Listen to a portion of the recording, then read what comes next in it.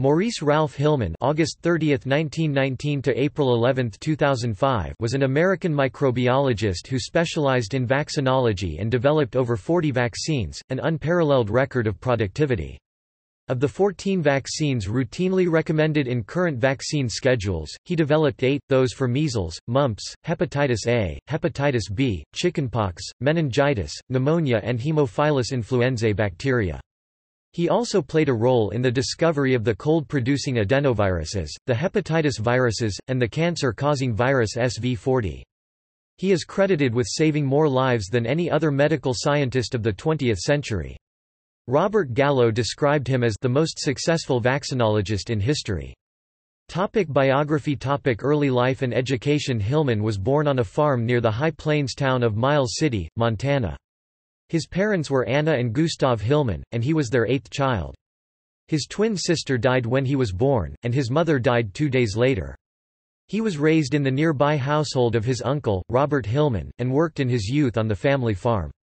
He credited much of his success to his work with chickens as a boy, since in the 1930s fertile chicken eggs had often been used to grow viruses for vaccines. His family belonged to the Lutheran Church Missouri Synod. When he was in the 8th grade, he discovered Charles Darwin, and was caught reading on the origin of species in church. Later in life, he rejected religion. Due to lack of money, he almost failed to attend college. His eldest brother interceded, and Hilleman graduated first in his class in 1941 from Montana State University with family help and scholarships. He won a fellowship to the University of Chicago and received his doctoral degree in microbiology in 1944. His doctoral thesis was on chlamydia infections, which were then thought to be caused by a virus. Hilleman showed that these infections were, in fact, caused by a species of bacterium, Chlamydia trachomatis, that grows only inside of cells. Career. After joining E.R. Squibb & Sons, now Bristol-Myers Squibb, Hilleman developed a vaccine against Japanese B encephalitis, a disease that threatened American troops in the Pacific Ocean theater of World War II. As chief of the Department of Respiratory Diseases at Army Medical Center, now the Walter Reed Army Institute of Research, from 1948 to 1957, Hilleman discovered the genetic changes that occur when the influenza virus mutates, known as shift and drift. That helped him to recognize that a 1957 outbreak of influenza in Hong Kong could become a huge pandemic. Working on a hunch, after 9 14-hour days he and a colleague found that it was a new strain of flu that could kill millions. 40 million doses of vaccines were prepared and distributed. Although 69,000 Americans died, the pandemic could have resulted in many more deaths in the United States. Hilleman was awarded the Distinguished Service Medal from the American military for his work. In 1957, Hilleman joined Merck & Co., White House Station, New Jersey, as head of its new virus and cell biology research department in West Point, Pennsylvania. It was while with Merck that Hilleman developed most of the 40 experimental and licensed animal and human vaccines with which he is credited, working both at the laboratory bench as well as providing scientific leadership. In 1963, his daughter Gerald Lynn came down with the mumps. He cultivated material from her, and used it as the basis of a mumps vaccine. The Gerald Lynn strain of the mumps vaccine is still used today. The strain is currently used in the trivalent measles, mumps and rubella (MMR) vaccine that he also developed, the first vaccine ever approved incorporating multiple live virus strains. He and his group invented a vaccine for hepatitis B by treating blood serum with pepsin, urea and formaldehyde. This was licensed in 1981, but withdrawn in 1986 in the United States when it was replaced by a vaccine that was produced in yeast. This vaccine is still in use today. By 2003, 150 countries were using it and the incidence of the disease in the United States in young people had decreased by 95%. Hilleman considered his work on this vaccine to be his single greatest achievement.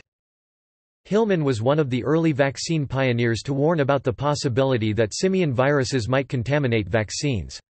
The best known of these viruses became SV40, a viral contaminant of the polio vaccine, whose discovery led to the recall of Salk's vaccine in 1961 and its replacement with Albert Sabin's oral vaccine. The contamination actually occurred in both vaccines at very low levels, but because the oral vaccine was ingested rather than injected, it did not result in infections or any harm. Hilleman served on numerous national and international advisory boards and committees, academic, governmental and private, including the National Institutes of Health's Office of AIDS Research Program Evaluation and the Advisory Committee on Immunization Practices of the National Immunization Program. In his later life, Hilleman was an advisor to the World Health Organization. He retired as senior vice president of the Merck Research Labs in 1984 at the mandatory retirement age of 65. He then directed the newly created Merck Institute for Vaccinology, where he worked for the next 20 years. At the time of his death on April 11, 2005, at the age of 85, Hilleman was adjunct professor of pediatrics at the University of Pennsylvania in Philadelphia. Method and personality. Hilleman was a forceful man who was at the same time modest in his claims. None of his vaccines or discoveries are named after him. He ran his laboratory like a military unit, and he was the one in command. For a time, he kept a row of shrunken heads, actually fakes made by one of his children, in his office as trophies that represented each of his fired employees. He used profanity and tirades freely to drive his arguments home, and once, famously, refused to attend a mandatory charm school course intended to make Merck middle managers more civil. His employees were fiercely loyal to him. Legacy. Hilleman was an elected member of the U.S. National Academy of Science, the Institute of Medicine, the American Academy of Arts and Sciences, and the American Philosophical Society. In 1988, President Ronald Reagan presented him with the National Medal of Science, the nation's highest scientific honor. He received the Prince Mahidol Award from the King of Thailand for the advancement of public health, as well as a special Lifetime Achievement Award from the World Health Organization, the Mary Woodard Lasker Award for Public Service and the Sabin Gold Medal and Lifetime Achievement Awards. In March 2005, the University of Pennsylvania School of Medicine's Department of Pediatrics and the Children's Hospital of Philadelphia, in collaboration with the Merck Company Foundation, announced the creation of the Maurice R. Hilleman Chair in Vaccinology. Robert Gallo, co-discoverer of HIV, the virus that causes AIDS, once said, "If I had to name a person who has done more for the benefit of human health, with less recognition than anyone else, it would be Maurice Hilleman." Maurice should be recognized as the most successful vaccinologist in history. After Hilleman's death, Ralph Nader wrote, "Yet almost no one knew about him, saw him on television, or read about him in newspapers or magazines." His anonymity, in comparison with Madonna, Michael Jackson, José Canseco, or an assortment of grade B actors, tells something about our society's and media's concepts of celebrity, much less of the heroic. In 2007, Paul Offit published a biography of Hilleman, entitled Vaccinated: One Man's Quest to Defeat the World's Deadliest Diseases. On 15 October 2008, Merck named its Maurice R. Hilleman Center for Vaccine Manufacturing, in Durham, North Carolina, in memory of Hilleman. A documentary film titled Hilleman, A Perilous Quest to Save the World's Children, chronicling Hilleman's life and career, was released in 2016 by Medical History Pictures, Inc.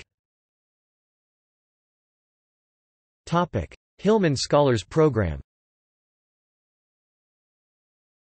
In 2016, Montana State University dedicated a series of scholarships in memory of its alumnus Hilleman, called the Hilleman Scholars Program, for incoming students who commit to work at their education beyond ordinary expectations and help future scholars that come after them. Notes. External links. Hilleman, A Perilous Quest to Save the World's Children, a documentary about his life.